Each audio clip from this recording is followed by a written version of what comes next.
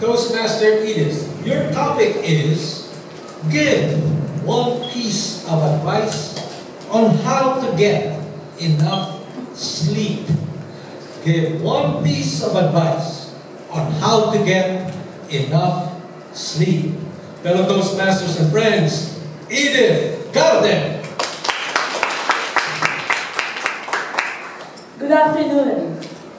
That would be the most challenging piece of advice I would ever give, because I'm guilty of missing sleep.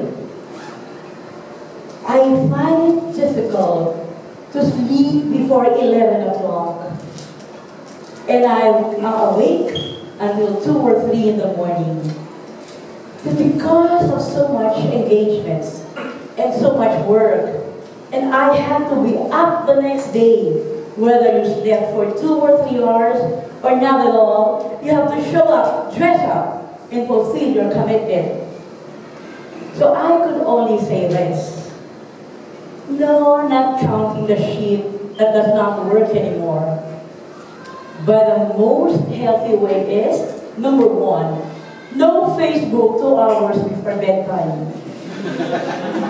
No internet 3 hours before bedtime, because Facebook is so time consuming, so energy draining. Or no, not energy draining. It ups my adrenaline rush, and I could not sleep. Fellow Toastmasters and friends, just take it easy. Breathe in, breathe out. Listen to soft, soothing, classical music. Remember the loves of your life. Remember the past loves of your life.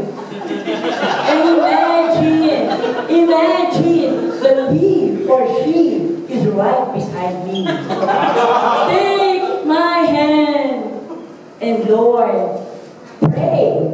Matthew, Mark, Luke, and John, bless this bed that I lay on. And Lord, take care of me while I sleep. Good night, everyone. God is safe.